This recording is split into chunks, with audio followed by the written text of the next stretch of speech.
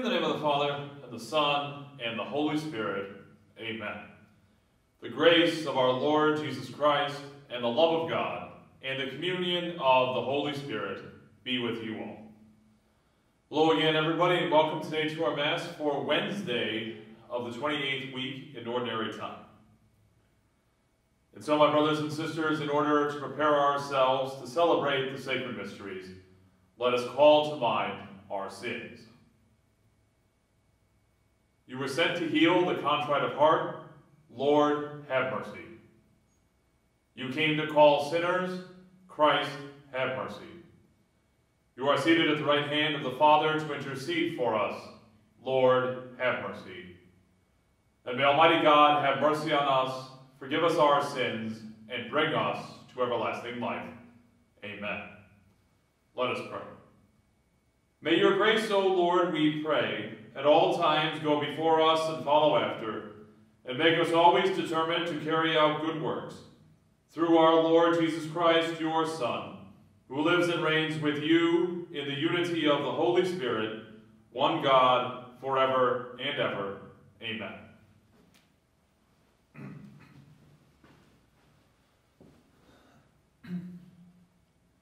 Reading today is taken from the letter of St. Paul to the Romans.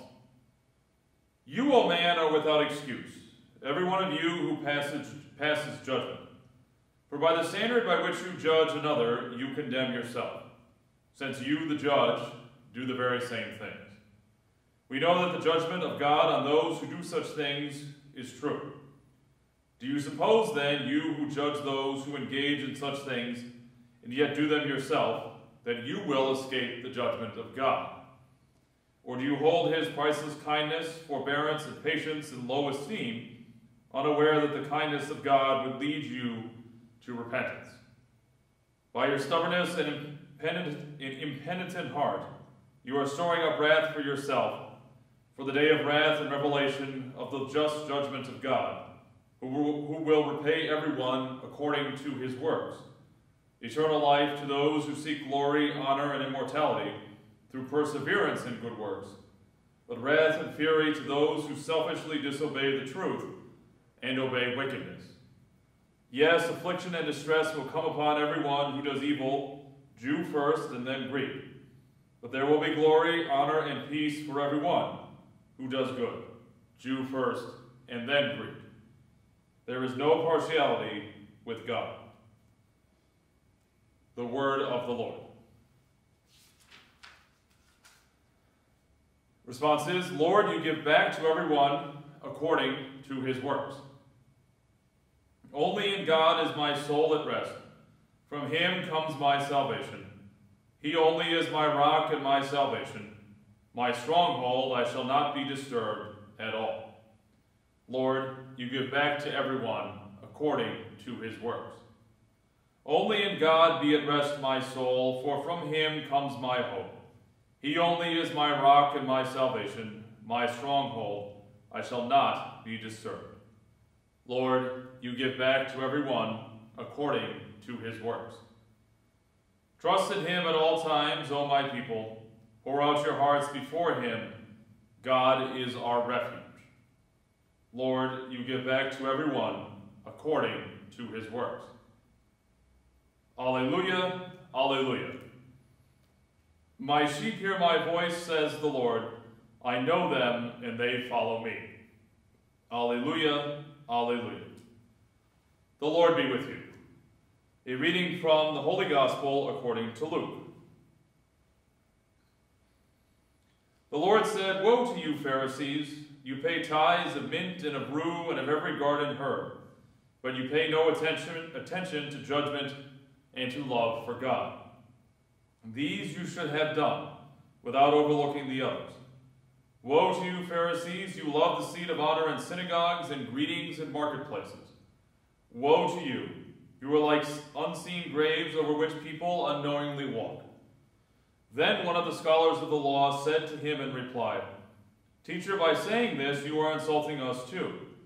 And he said, Woe also to you, scholars of the law!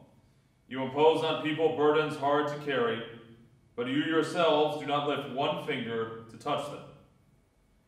The Gospel of the Lord. So, both in our first reading and in our gospel reading today, we have some very pointed words from Paul and from Jesus, really challenging us to really be honest with ourselves about whether or not we're being consistent and if we fall into hypocrisy or not. Are we really judging others for doing the same things? Are we calling out other people for doing the exact same things that we are doing? Or are we, paying, as Jesus says here, paying tithes of mint and of rue and all these things, but yet are really missing the point of what we're supposed to be doing with that stuff? And I think the one thing that kind of crystallizes all of this is Jesus' last line, where he says to the Pharisees, "You impose on people burdens hard to carry, but yet you yourselves do not lift one finger to touch them." So the Pharisees are instructing people and expecting people to do certain things, imposing, as Jesus says, burdens on them, and requiring them to do these things. But yet the Pharisees are unwilling to do any of that kind of stuff themselves. So they're holding these people to a separate set of standards that they want to be applied to themselves. And I think it's worth reflecting today in light of this. When have we done that in our lives? When have we done what St. Paul said, judge others for doing pretty much the same thing that we have done, or doing exactly what Jesus says here, imposing burdens on people hard to carry and then not being willing to do that ourselves, or not being willing to share in that same level of judgment? I read an interesting story the other day about how, when psychologists, they ask people to talk about the worst thing that's ever happened to them, or the worst thing that's ever been done to them. And they can go on at great length about, the wrong that's been done to them, and they use, very strong language to describe it. And then the psychologists turn the question around and ask the people to describe what was the worst thing that you did to somebody else. And there's always, they said, a qualifying language employed in that question. It's like, well, I did these things, but there was, I was very stressed, I had a lot of things going on, and I, didn't treat this person right, but, here's the explanation for it. Or a lot of other similar things. It's like, when they say, from my perspective, it's, I can explain this, I can qualify this, but when they're talking about something that somebody else did, there's no qualifiers, there's no other qualifications allowed, it's just simply this happened and this was wrong. So I think it's worth asking ourselves, when have we fallen into this trap? When have we done exactly what was stated in that interview? We talk about wrongs that have been done to us, but then we don't accept that maybe we in our lives have done somewhat similar things or have not shown the level of courtesy or respect to others that we should have. And just to ask ourselves, when have we done this? When have we been inconsistent? And how can we fix that so that we don't fall into that level of inconsistency again and don't become like the Pharisees here that Jesus is talking about, who impose on people burdens hard to carry, but yet you yourselves do not lift one finger to touch those burdens. So let us now offer our prayers and petitions to God. We pray for Pope Francis, for Cardinal Supich, for all bishops, priests, and deacons. For them and their intentions, let us pray to the Lord. We pray for all those who are ill in any way, mentally, emotionally, psychologically, physically. However, for them and their healing, let us pray to the Lord. We pray for this faith community, for its intentions, and as it goes through the Renew My Church process, let us pray to the Lord. And we pray for the intentions of all those watching this Mass, which we hold in the silence of our hearts. Let us pray to the Lord. And good and gracious God, we ask you to hear our prayers and to grant them according to your will through Christ our Lord. Amen.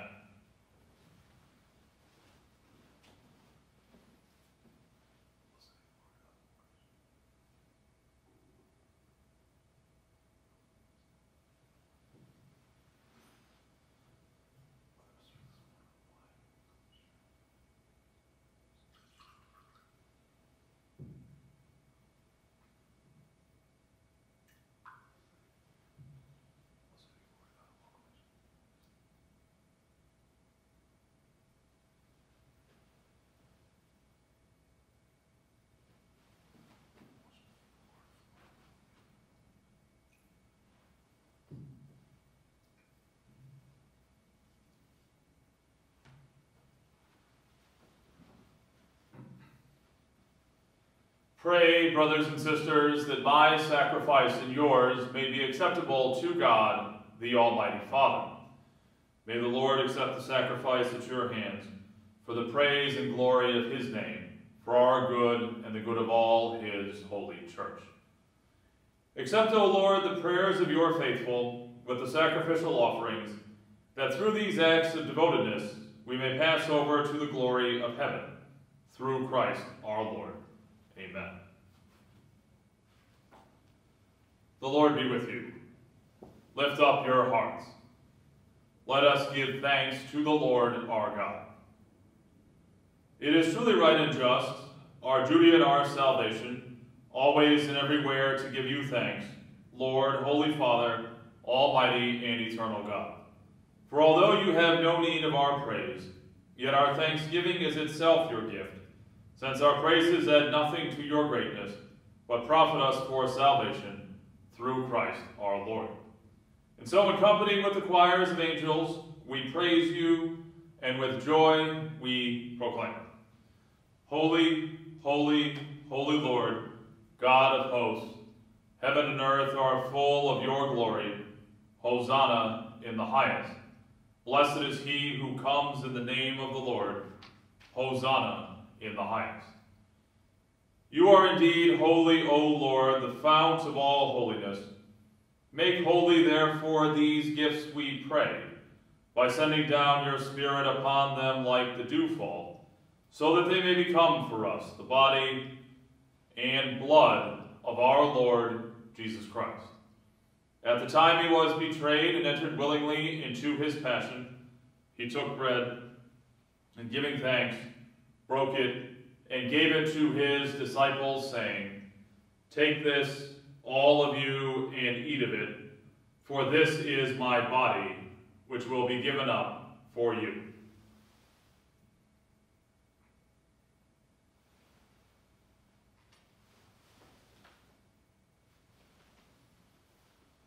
In a similar way, when supper was ended, he took the chalice, and once more giving thanks, he gave it to his disciples, saying, Take this, all of you, and drink from it, for this is the chalice of my blood, the blood of the new and eternal covenant, which will be poured out for you and for many for the forgiveness of sins.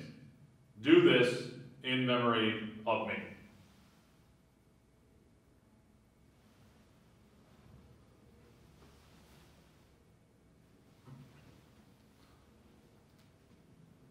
The mystery of faith. We proclaim your death, O Lord, and profess your resurrection until you come again. Therefore, as we celebrate the memorial of his death and resurrection, we offer you, Lord, the bread of life and the chalice of salvation, giving thanks that you have held us worthy to be in your presence and minister to you. Humbly we pray that partaking of the body and blood of Christ, we may be gathered into one by the Holy Spirit. Remember, Lord, your church spread throughout the world, and bring her to the fullness of charity, together with Francis our Pope, and Blaise our Bishop, and all the clergy. Remember also our brothers and sisters who have fallen asleep in the hope of the resurrection, and all who have died in your mercy. Welcome them into the light of your face. Have mercy on us all, we pray, that with the Blessed Virgin Mary, Mother of God, with blessed Joseph, her spouse, with the blessed apostles and all the saints who have pleased you throughout the ages, we may merit to be co-heirs to eternal life, and may praise and glorify you through your Son, Jesus Christ. Through him, and with him, and in him, O God, Almighty Father, in the unity of the Holy Spirit, all glory and honor is yours, forever and ever. Amen.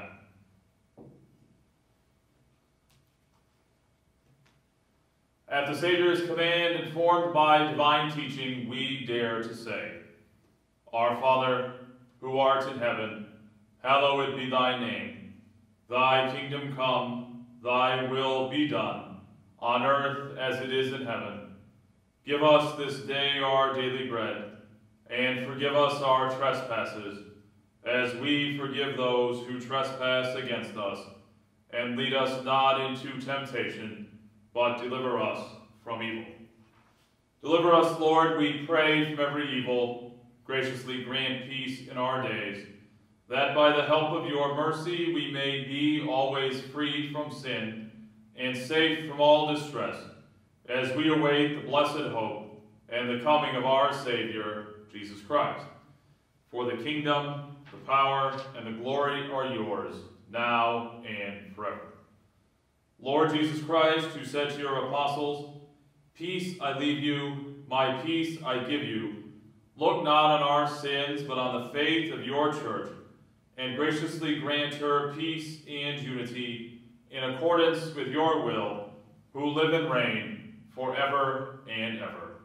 Amen. The peace of the Lord be with you always. And let us offer each other the sign of peace.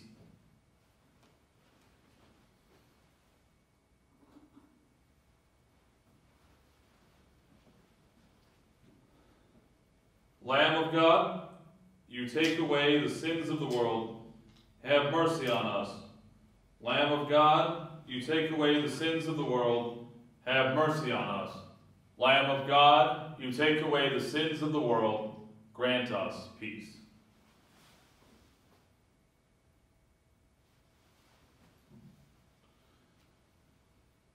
Behold the Lamb of God. Behold him who takes away the sins of the world. Blessed are those called to the supper of the Lamb.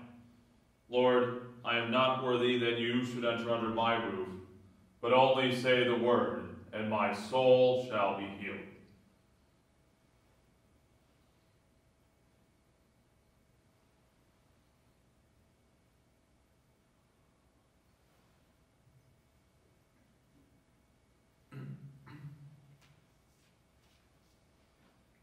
In the act of spiritual communion, my Jesus, I believe that you are present to the most holy sacrament.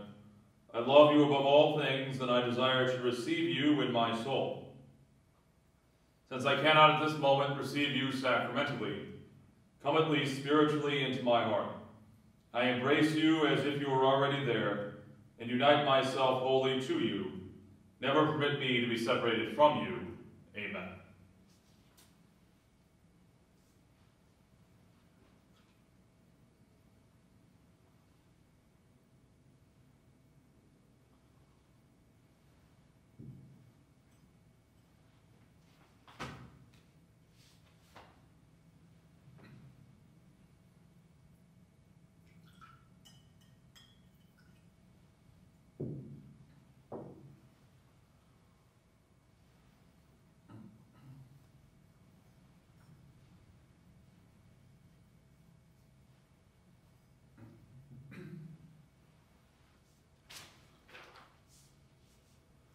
Let us pray.